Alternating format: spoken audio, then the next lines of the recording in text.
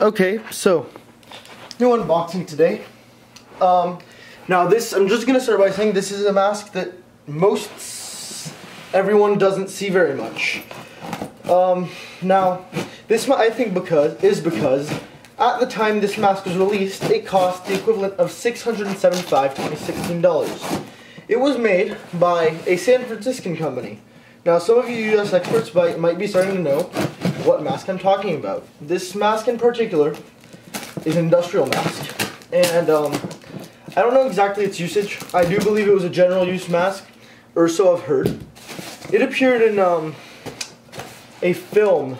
I don't know exactly what the film was called, but there is a shot of this mask in a film where I believe the protagonist of the film is wearing it, or somebody in the film is wearing it, and is carrying a revolver. So here you see the top of the box, and voila, here you see, this is the mask. The Bullard gas mask. And this isn't just any Bullard.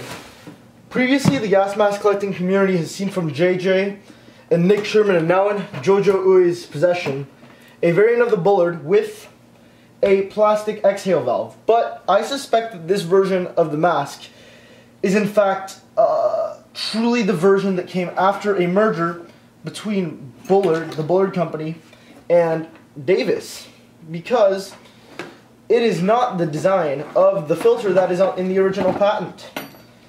On the other hand, came undone. Here you can see the mask has a metal valve guard. So this is a weird looking mask. The lenses are very, very far apart. Now this is, this mask is in stellar condition, as you can see. I'm gonna be rather careful actually. But the lenses are very far apart. They are triangular, which is rather unusual for a mask.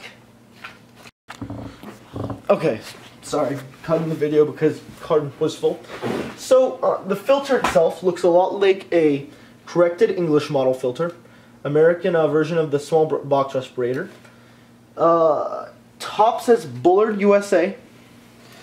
Now, I'm gonna take a little risk.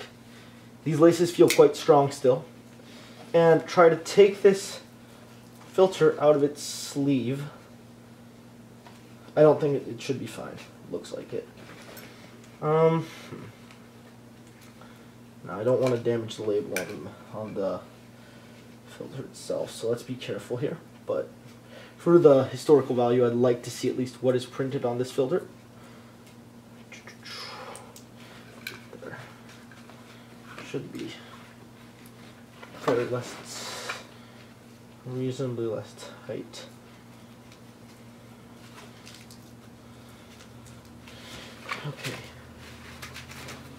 Okay.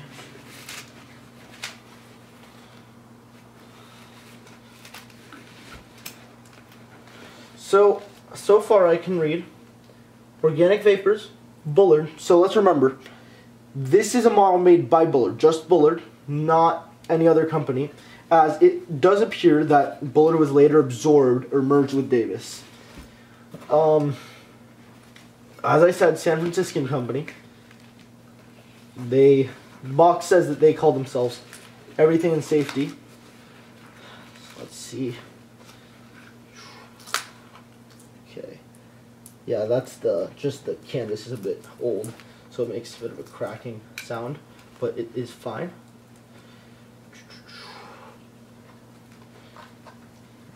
Okay.